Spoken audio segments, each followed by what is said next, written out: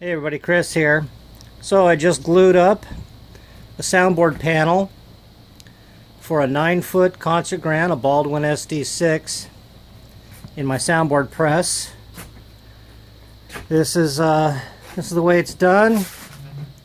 It's not really too difficult. These go bars, I think you call them, they were actually invented back in the I think there's some kind of print with them back in the 17th century. Harpsichord builders used them. They're very effective. They allow you to glue thin panels without the panels popping up. And so it's just my modern version. I use machine screws and a ratchet.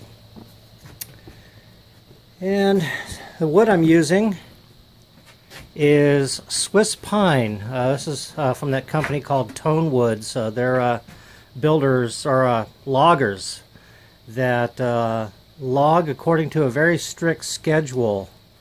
So they're what they do is they mark the trees in the spring, and then when the winter hits and then the full moon in winter, they go out into the deep snow and cut the marked trees down. And the idea of that is that is when the most sap is out of the tree.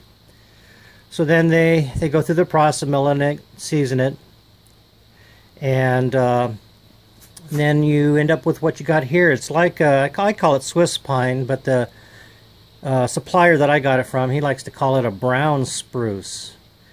And there is something unique about it. It does seem a lot lighter, very beautiful grain. I mean, just spectacular stuff.